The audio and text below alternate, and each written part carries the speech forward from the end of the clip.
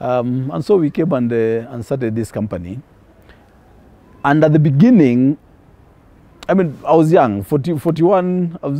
I didn't think I was young then, but I look at it, I'm thinking, 8 years later, I was a different man.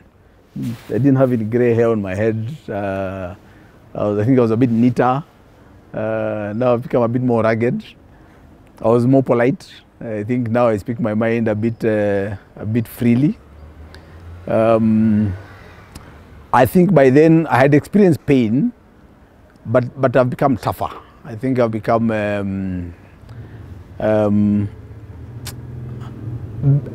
more thick skin. I think that doing something like this does that to you. It makes you both empathetic to what people are, to how people feel and how your actions and words affect others.